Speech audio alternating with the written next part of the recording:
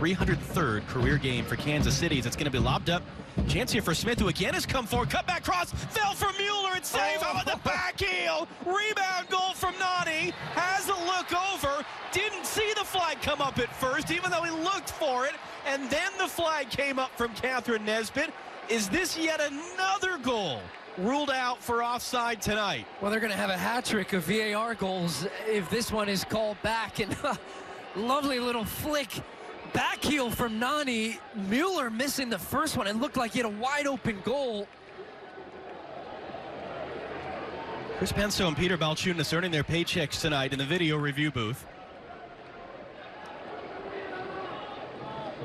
Well, let's take a look and see this one here. Smith is onside, it looks like to me, on that initial ball.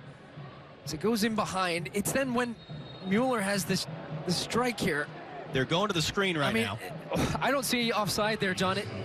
It's whether Nani was offside with Martins at the end of that play. The initial entry pass to Kyle Smith looked onside, and then when Mueller goes to take the strike, it looked like Nani was onside, and then what a finish, too. The cheeky little back heel in the back of the net. The call on the field was offside, no goal from Catherine Nesbitt. So Joe Dickerson is looking to see if it's a clear and obvious error. Ooh, that is tight. Goal. Goal, it's given. So Nani scores on the rebound, his 22nd goal in all competitions, 19th in league play for Orlando, cleaning up the rebound from Mueller.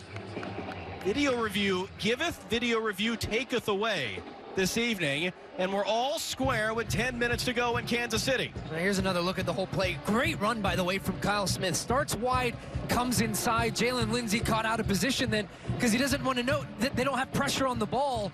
And then it's the follow-up from deep. Mueller's the first one. It takes it to